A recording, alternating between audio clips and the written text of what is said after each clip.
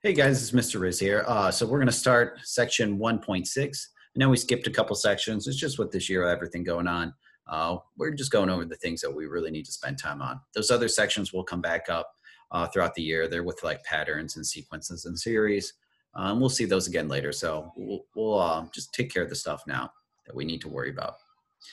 So in this 1.6, we're going to look at linear systems. So we're going to be solving systems of linear equations, and we'll talk about linear inequalities too. Basically the same thing. When it comes to finding a solution of a linear equation, is we want to find the point that satisfies both the top equation and the bottom. So if we have this system of linear equations here, we got x plus 2y equals 3 and x minus 2y 4. We're going to try to find the equation or the point that the x and y, when we plug them into the top, it's true, and that same x and y when we plug it into the bottom is true. So there's a couple different ways we can do this. The easiest way to do it is by graphing. If you can graph the equation, meaning there's only two variables, we're just going to find the point where they intersect, because that solution point will work for both the red equation and the blue equation. Now that's not the only way to do that. Another way we can do that is using substitution. So in the notes here, it goes over substitution to find the values, but we'll go through this first equation together to work with substitution. You guys have probably done this before. In fact, there's another way to do this is using elimination. Let's go ahead and solve using elimination. And then we'll verify our answers by graphing. So to solve by elimination, this is a review from Algebra 1, is we need to go ahead and find out or cancel out one of the variables. And we can do that by multiplying or I guess technically dividing, but we're going to multiply and add. So if we had these variables here, I got this perfectly stacked up where, actually, no, I do not have these stacked up. That's the first goal. So let's make some steps here. So step one, we're going to stack these up. So x, y number, we got to switch this around. So we got 2x plus y equals -1. This would be a negative 2x plus 5y equals 7. Now, if I wanted to cancel out one of these variables, I'm going to multiply the tops together and try to get them to be opposites, meaning I want one positive and one negative. So if I look at this, I can see here, this would be the easiest ones to eliminate, the x's, because all I would need to do is to multiply this top equation by 3, and that's all I need to do. So if I multiply this top equation by 3, I'd get a 6x plus 3y equals -3. The bottom equation, I'm not going to do anything because I'd make a -6x plus 5y equals 7. So if we look at this, now we have opposite variables. That's our goal, is to line them up and multiply to get opposite variables. Now sometimes we have to multiply two things together, but we got opposite variables here.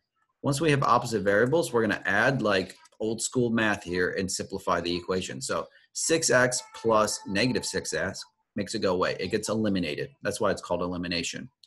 3y plus 5y gives us 8y. And -3 plus 7 is 4.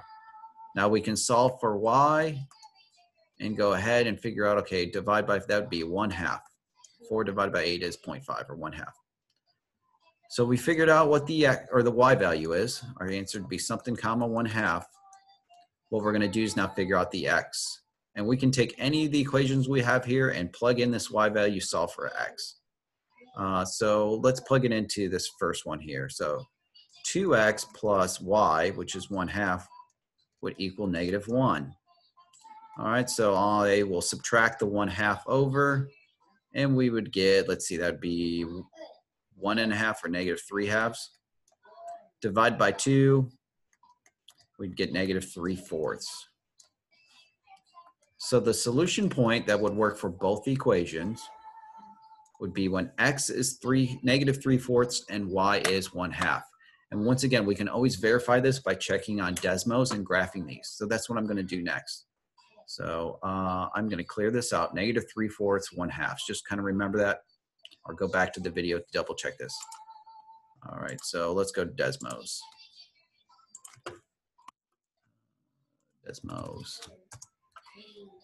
We're going to type in the equations that we have. Now I'm going to use the original equations in case I make 2x plus y equals -1, just in case if I made a mistake. 2x plus y equals -1. And then the other equation was, oh, wrong notes, 5y minus 6x equals 7.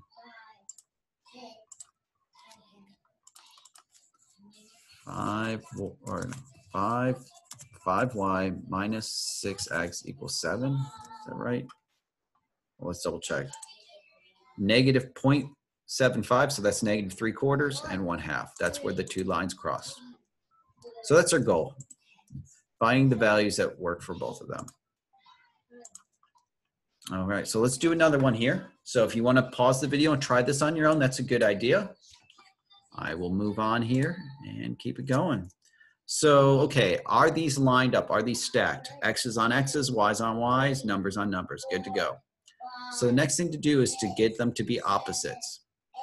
Is there anything we can do here? You know, can we multiply? Oh, okay. I can multiply the top by -2, and it will make the tops opposite. So we'd get a -6x minus 4y equals -10. And we get a 6x plus 4y equals 3. We didn't change the bottom at all. When we add them together, well, something weird happens. -6x plus 6 goes away. -4y plus, that goes away, and we get nothing equals -7. So sometimes with systems of equations, you can have answers that don't work. It's just possible here that this line will never cross that line. And so we have no solution. So there's no way we can have an x. And if we just verify this on Desmos, hopefully you guys can hear my son practicing his drawing. All right, 3x plus 2y equals 5. Let's see if I can memorize that as I click over to Desmos. 3x plus 2y equals 5. And the other one was 6x plus 4y equals some other number, right? Not 10, 3. If we look, those are two parallel lines, they will never cross. So that does happen. You just got to watch out for that. Okay, we'll talk about this next one in the next video, but on the CYU, what we're going to do is try to find where they work. And is that it? So yeah, the crazy ones are next. So the crazy stuff is next. So what I want to do now is to open up the CYU, kind of help you guys out with a little bit, see if there's any that you guys would have trouble with. So this problem C, stack them up, eliminate them, find the X and Y that works. Okay, so when you have a 3-digit one here, what you want to do is remember every point has an X, Y, and Z. So you guys are going to go ahead and take a guess. You know, maybe I'll guess D here. Oh. And I'm going to plug it in to see which one works. All right, so I'm going to make sure it works for all 3 equations. So if I plug 7 in for X, so does 7 plus 1 in for Y plus 1 in for Z, does that equal 9? It sure does, but I have to plug it in for all 3. Okay, next. Does 2 times -7 plus 1y, or just 1, plus 2 times 1z, or does that equal 3? Let's see, that'd be -14 plus 3. Okay, that wouldn't work. So I know D would not be a solution here. So pick one. Now you got it down here. Find the right answer. Okay. And let's see, the last problem here is another stack them up, get the answer. All right, this linear inequality, let's see, can I make this bigger for you guys? All right, this is gonna be funny, I know it is. All right, so let's try to set this up and see which one you guys could get right. So story problems here, I'll help you guys out because reading is tough in math. Chandra is on a vacation, wants to buy souvenirs for at least 8 of her friends. So at least 8 of her friends. A postcard costs $2.50, magnets cost $4. She could spend up to $30 for all. So which system of equation represents the solution? So she's going to buy postcards, which we could call X, magnets we can call Y. She's going to buy for at least 8 of her friends. So we know that X plus Y, so the amount of postcards and the amount of magnets, I'm assuming each person's going to get 1 of them.